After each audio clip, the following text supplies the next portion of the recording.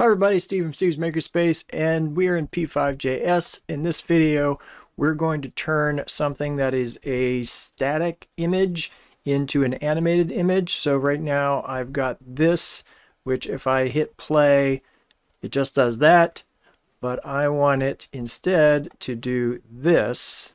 Usually I eliminate the draw function and put everything into setup so that it draws something quickly. The draw function actually takes time just going through the draw function. But of course you might want to see that animation, especially if you're doing something on FX Hash. A lot of the projects are animated. Some of the collectors really like to see that. I created this static flow field in a video that I did a little while back. I'll leave a link to that video and the original code in the video description. So what we're going to do is take this project that I've already got and convert it into an animated project. So first I'll do a file duplicate and we'll save that. So I need to get all the different parts of this project to go through the draw function instead of all going through the setup function. So first let's add a draw function down here. So what we need in the draw function are different steps for the animation. We're going to call different functions. And so this whole thing that I've got in setup, I'm going to break it up into different steps, different functions. So some things I can leave in setup, like creating the canvas and doing the background, that would be okay. But let's say after I do the background, I want the circle to be a separate step. And then I think we could have all of this be part of that step as well. Let's pull all that out and we'll make a new function and we'll just call it step 1 and paste all of that in here. And now we're going to be calling step 1 in the draw. This is all going to change later. Right now, let's just get everything going through the draw function, but it's not going to animate just yet. We're just going to separate everything out into different functions. So the next step is this whole flow field. Let's just pull all of this out, Control X, and then we'll do another step, function, and let's call it make flow or something like that. I could call it step 2, I suppose. So that'll be the make flow. And then we'll have the paper texture, both of these. Let's pull those out and we'll put those here. And I don't need that. All right, so we've got draw, step 1, make flow, paper texture, paper texture. And let me save that and see if it does the same thing it was doing before. It's still not going to be animated. Okay, and it's redoing it constantly, so I need to stop that. I forgot to make a counter. So what I want at the end of this is to have a no loop, because I don't want it to loop forever. Let's just see what that does if I just put no loop at the end. There we go. Now we're getting the same thing we were getting before, not animated yet. So now let's add a counter to this. So in the setup, I'll say counter equals 0. And then let's say counter, if counter, let's say if counter equals 1, then we'll do step 1. If counter equals 2, let's just copy this. And we'll say 2. Then we'll do this one, and I'll copy this again. And if counter, whoops, where did that come from? If counter equals 3, we're going to put a 3 there. And then if counter equals 4, we'll do this one. Whoops. So this, we'll change this to 3. We'll change that to 4. And then we're going to have counter plus plus. And let's move this no loop up to here so that the no loop happens after we do this step. So let's see what happens now. Let's do a save. There we go. So we've got some animation already. It's doing it in these steps. We could slow this whole thing down a little bit by adding a simple loop in here. Let me stop that. And we'll say for I equals 0, I less than 3000, I plus plus. And it's not actually going to do anything. It's just going to count to 3000. But that should slow things down a little bit. So I actually have to make this quite large in order for it to really slow down a lot. All right, but let's say we want those flow fields to also be animated. We want to slow that down. So right now the whole flow field is going from top left, and it starts at the top left, and it draws some segments. It goes 10 line segments. So it does one curve that does 10 line segments at the very top left. And then it moves over one space, and it does another curve that does 10 line segments at the next space over. But if we want to animate this, we need all of those first segments all across the screen drawn first, and then all of the second segments all across the screen drawn second. So we're going to have to change this up. First we need to create an array, and so this make flow, I think what we want is call it make array instead, and we'll say flow array equals, so we'll start the array, and we're going to be putting stuff into this array. Let's see, what are we going to put in?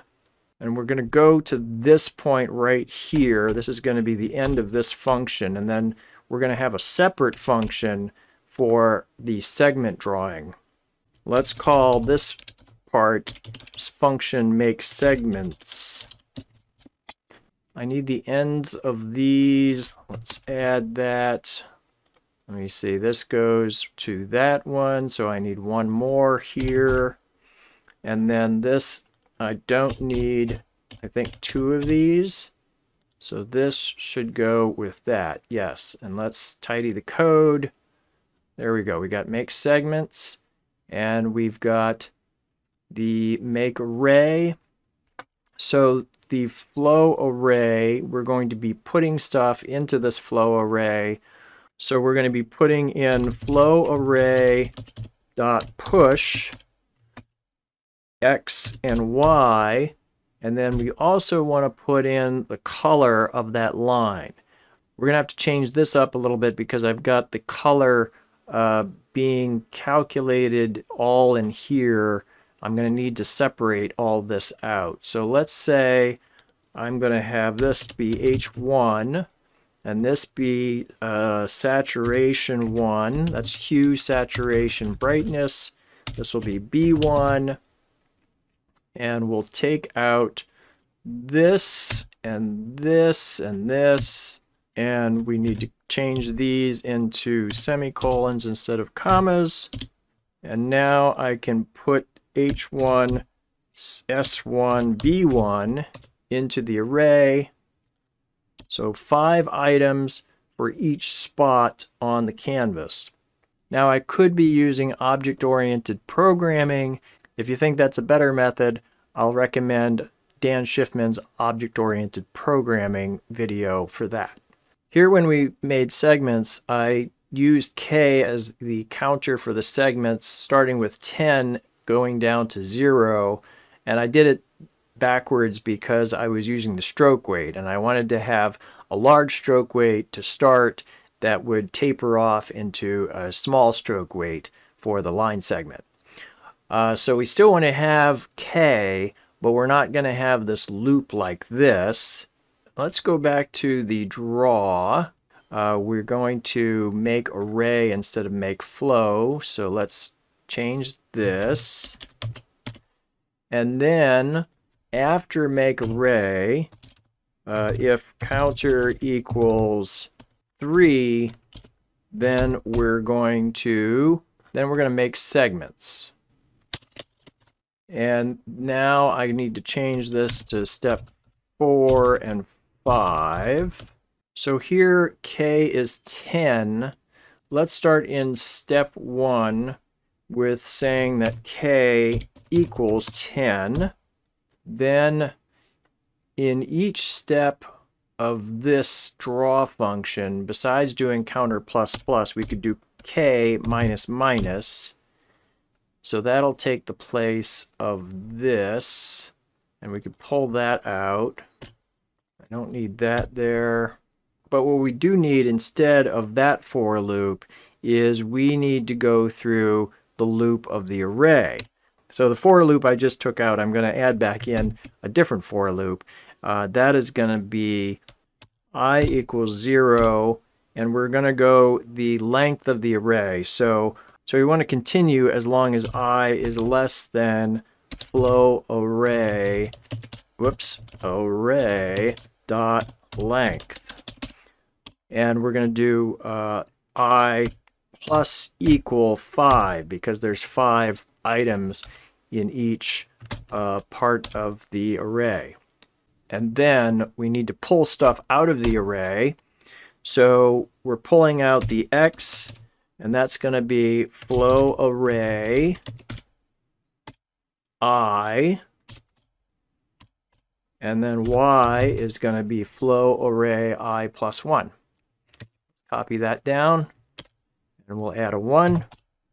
And then we're going to have, let's just copy all of that, and we'll say this, this, and this, and we're going to say that hue 1, saturation 1, and brightness 1 equals flow array I plus 2, plus 3, and plus 4.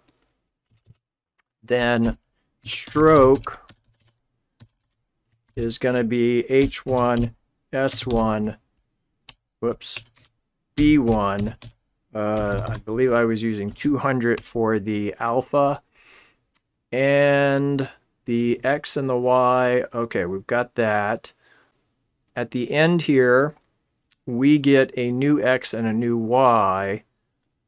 And we are going to have to replace in the array this new X and new Y. So we use the splice function for that. So we do flow array dot splice at position I. We're going to replace 2 items, and those 2 items are going to be X and Y because we've got the new X and new Y right here. Whew, okay. So that's a lot.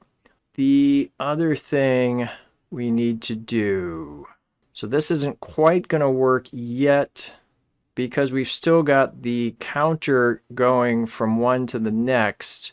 It's just adding, and so it's going to wind up doing the make array, and then it's only going to do the make segments once with that counter, and then it's going to move on to the paper texture. But we want this to repeat. Let me think about this. Okay, let's just start it. If counter is less than 2 or something, then we'll do the counter. No, actually, this has got to be less than 3. So we're doing counter less than 3 or k is less than 1. The reason we're doing this is we want the counter to stop at this point right here when it's making segments, because we don't want it to move on to this step. We want it to stay doing this step repeatedly while it's doing those line segments, while it's counting from k equals 10 down to k equals 1. I hope that makes sense. Let me do a save as, and let's see if it actually worked. And we have an error. Let's see what it is. K is not defined in 33. So we're doing this. Let's just move this K. We'll pull it out of here and put it into setup instead. Let's try again. There. Yes. There we go. Yes. That was a little slow. Let's speed it up. I'll take out one of these zeros. There we go. Very nice. So that's it. I've got the flow fields for YouTube animated code. A link to this will be in the video description. I hope this helped. If you like this video, you can give it a like. Consider subscribing to the channel. Ring the bell for notifications. Thanks for watching. I'll see you in the next one. Bye. Steve's Makerspace.